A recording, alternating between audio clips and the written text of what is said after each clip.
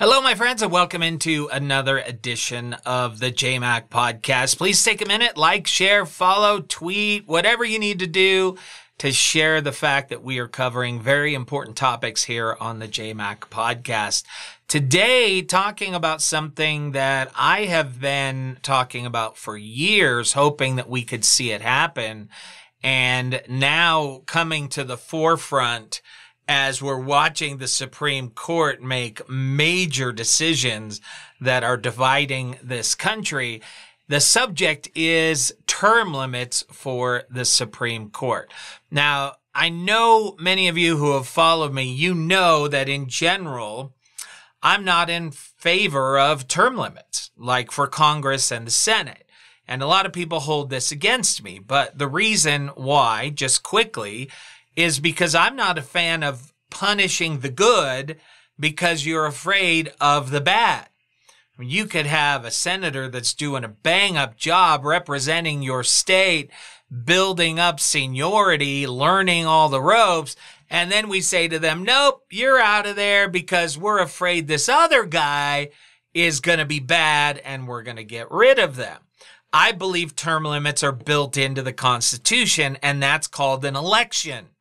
And that we decide who we want to be elected based upon those elections. Now, things can change to impact that, like gerrymandering or money involved in elections. But none of those things will improve if you just have term limits. They'll just move on to the next guy and they'll impact the next guy the same way. So for me, the answer is not term limits. Fixing gerrymandering, fixing campaign finance reform, those things are good examples of what you can do instead of term limits. But now let's talk about the Supreme Court. The Supreme Court has a tremendous amount of power. And they were designed so that they wouldn't be politically influenced.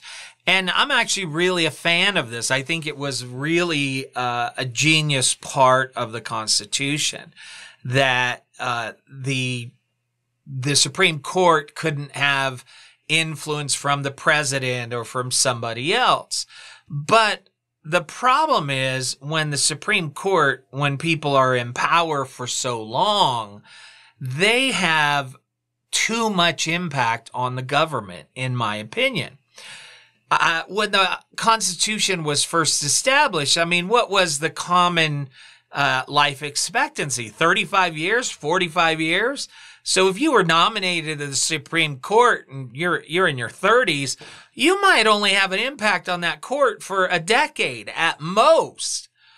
And now we have people on the Supreme Court who could be there for a generation, for 10, 20, 30, 40 years.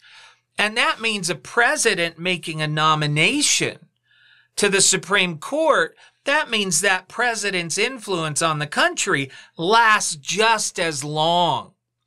And one of the things that the founders, I believe, really wanted was to have a government that could be influenced and run by the people living at the time.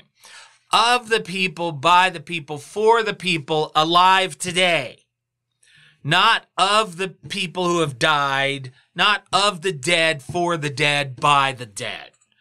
And so they wanted a system where, you had a constant refreshing of leadership and ideas so that we don't get stuck in the past and so that we have representatives. And yes, believe it or not, Supreme Court members are our representatives, that they would be up with the times, so to speak. And we don't have that in the Supreme Court right now. And because of that, the nomination process has become one of the most vicious, one of the ugliest processes that we have in this country. One of the most partisan, hate-filled, just awful processes that we have is the Supreme Court nomination process.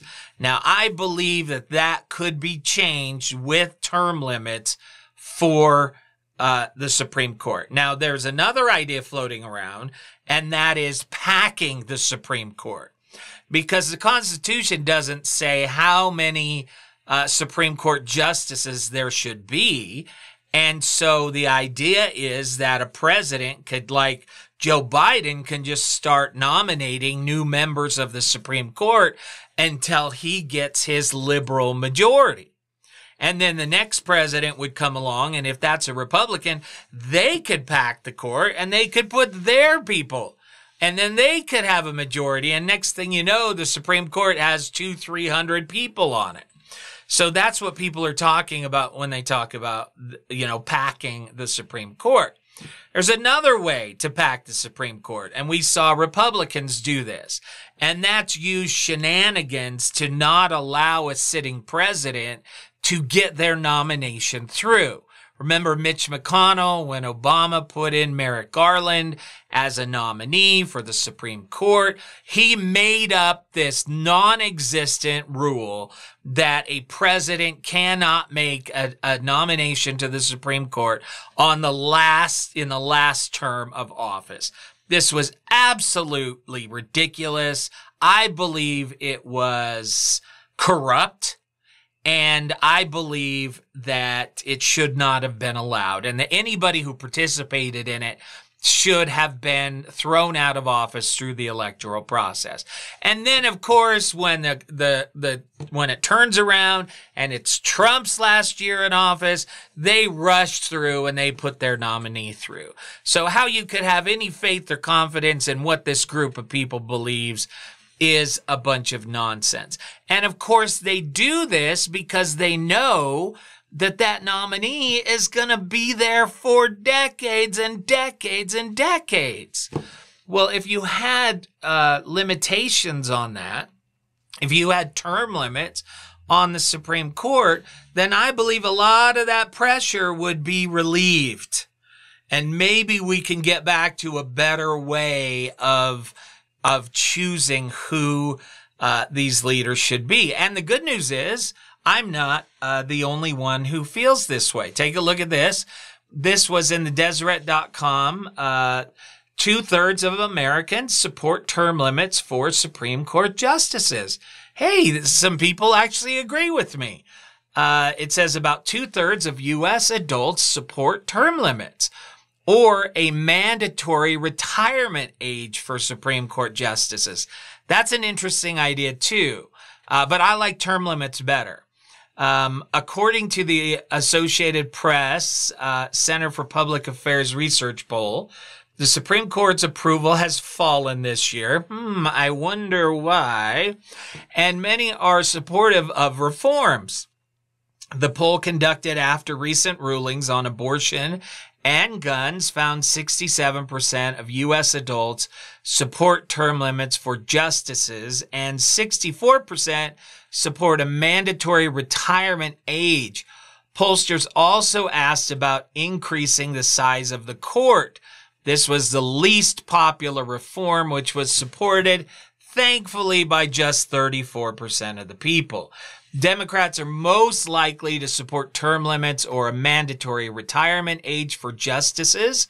Unsurprising, considering the court's current 6-3 conservative advantage. But majorities of Republicans agree with them. The poll found that 57% of Republicans back term limits and 56% are in favor of a mandatory retirement age. 31 states and the District of Columbia already have some form of mandatory retirement. So states have already seen the value in this, often at the age of 70. This according to a bipartisan Presidential Commission report on court reforms published last year. The report found the U.S. is, listen to this, the only major constitutional democracy without a retirement or term limits for its court justices. In Canada, which also has 9 members, Supreme Court judges are required to retire at age 75. The U.S. Supreme Court today is relatively young. Clarence Thomas is the oldest. He's 74. Samuel Alito is 72. Sonia Sotomayor is 68. John Roberts is 67. Elena Kagan, 62. Brett Kavanaugh, 57. Neil Gorsuch is 54. Ketanji Brown Jackson is 51. And Amy Coney Barrett is 50. I would like to see the number that I've heard that I like, and I don't know why I like it. It's just a nice round number. 18 years. 2 decades at the most. But I can see myself even supporting fewer than that.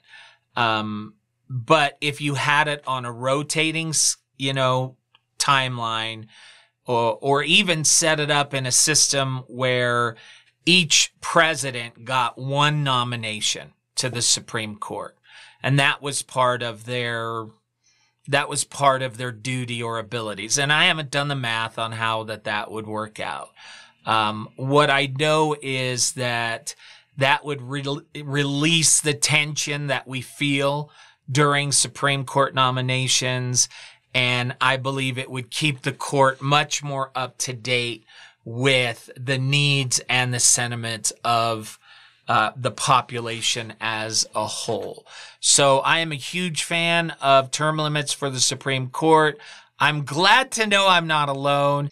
I'd love, as always, to know what you think. Leave it in the comments. Do you think that the Supreme Court should have term limits or age limits? Again, I like term limits because if it's an age limit, you could get in there at 45 and you'd be there a long, long time. So term limits are the way to go for me. Let me know what you think. In the meantime, please like, share, subscribe, tweet, whatever you need to do. Get up on your rooftops with a megaphone and let everybody know about this show. And also, go to the link below, jmcfarland.com, become a member of the JMac Members Club. You get great perks for that, but it really, honestly, is just going to keep this show on the air. Streaming and all of the things that I use to record this program, they take money. So you can that's what we're talking about. We're not talking about me getting rich. We're just talking about helping me pay the bills to get this broadcast to you on a regular basis. With that, thank you, and I hope you have a wonderful day.